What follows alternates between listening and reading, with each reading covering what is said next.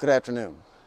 When supply chain managers or purchasing managers or company directors talk about strengthening supply chains, we mean that we're trying to build redundancy and also closeness. We want to move supply chains closer to where the customers are. We also want to build multiple suppliers in at key points of the supply chain. If I have a small grocery store that I'm buying for, and that's in a rural area, we hope to find multiple suppliers for dairy products and for eggs and for bread and meat. But in manufacturing, that is not nearly as simple as that, especially because China now controls so many key elements of every single supply chain in every single industry. So if we want to diversify away from China or reduce our dependency on China, it's just really hard to do.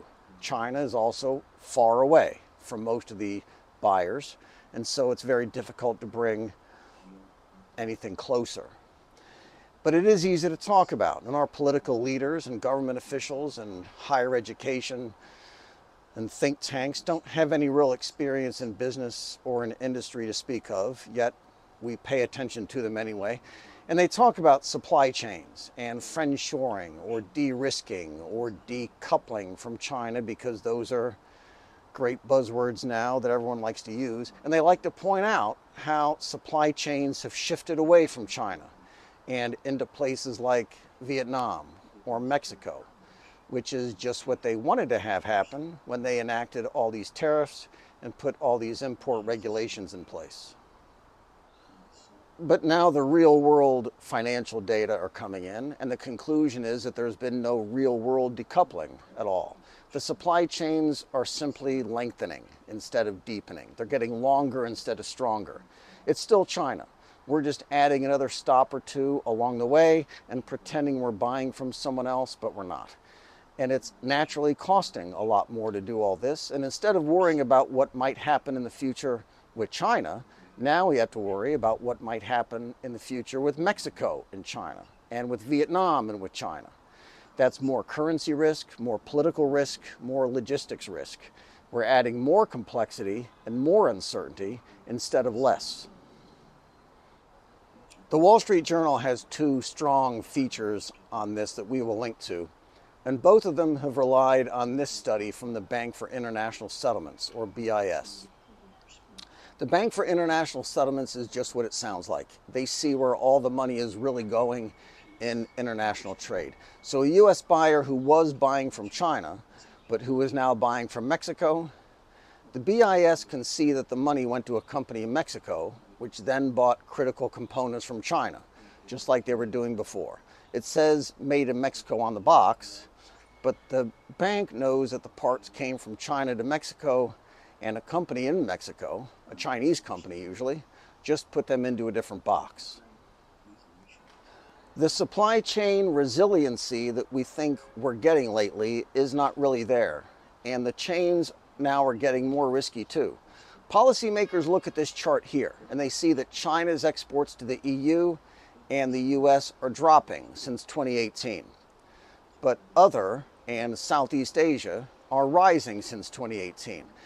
And then they conclude that the other countries are replacing China. But what's happening instead is that China's shipping parts to other countries, assembling them there, and shipping them to the developed world instead. They've lengthened since 2021, but they've not gotten more dense. The number of suppliers is the same. We're just adding a Vietnam in the middle and pretending we're friendshoring something or de-risking. That means that the systems of global supply chains are more complex without being more beneficial in any way. And it's especially true in electronics and in high value-added industries. The Center for Economic Policy Research saw a direct correlation between the shift to Vietnam and the cost of US shipments from there. Researchers in Dartmouth noted the same thing when they studied trade data over a 6-year period. So this lack of transparency, as well as this belief in a fiction of friendshoring, will pose another problem later for policymakers. Will Washington or the European Union sanctioned Chinese companies that are now operating in Mexico or in Vietnam or in East Europe. The Chinese companies go to other countries and they hire Mexicans or Hungarians, for example, and they pay taxes in those countries. So what would our policy response be if, by sanctioning Chinese companies in friendly countries, we are putting Mexicans or Europeans out of jobs? Let's go now to the survey by the Bank for International Settlements from last October, and their summary is here. Takeaway number one, global value chains are getting longer, but without adding new suppliers or any new real diversification. Takeaway number two, that this is especially true for China-US trade relationships, where China simply sets up a new company in other Asian countries to handle the business. The BIS built their study by looking at direct and indirect linkages in supply chains.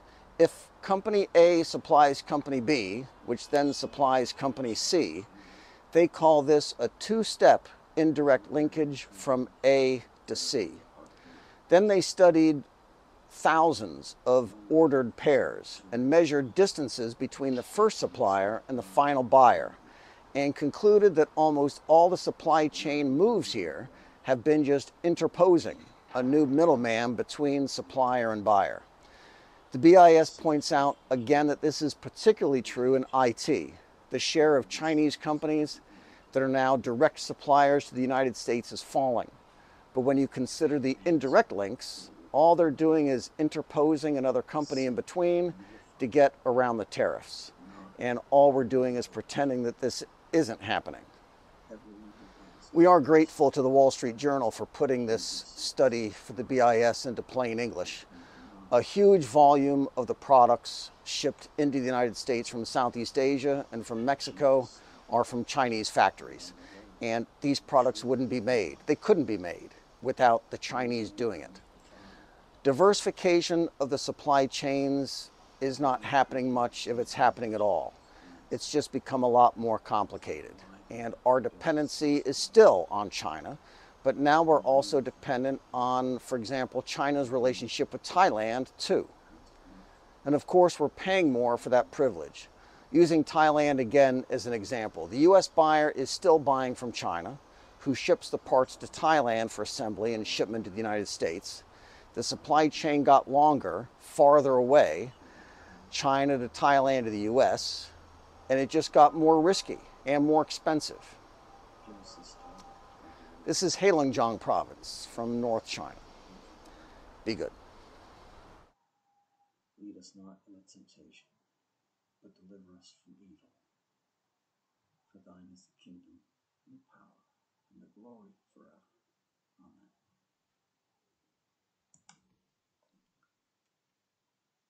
Father, thank you for this precious brother who has come.